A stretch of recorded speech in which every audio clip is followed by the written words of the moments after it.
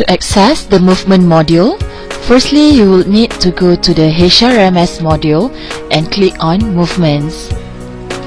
To view the movements of all your employees inside your company, click on All Movements. Here, you can view the movements information for all the staffs inside your company. On the right hand side, you will be able to view the details of the movement.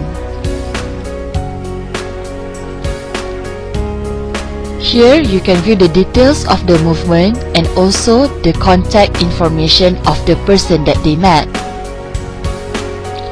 Click Back to List to go back to the list. To download a movement, click on Download.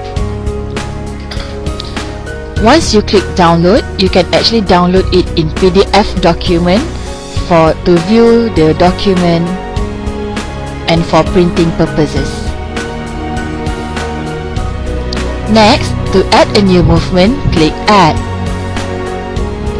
If you are an administrator, you can view the staff list so that you can submit on behalf of the staff.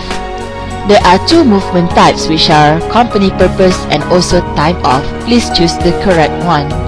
You can put in the purpose and also the start date and time and also the end date and time. On the right hand side, you will be able to put in the contact information of the person that you met.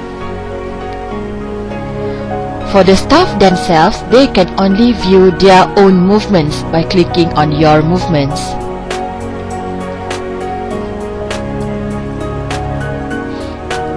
If they would like to add a new movement, click the button Add.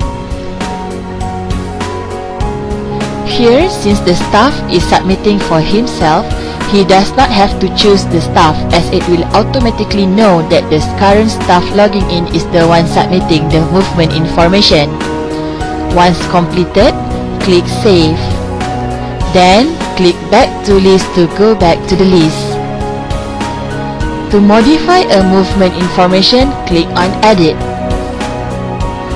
Here, you can modify the information as you need or include a follow-up report. Once done, click Save.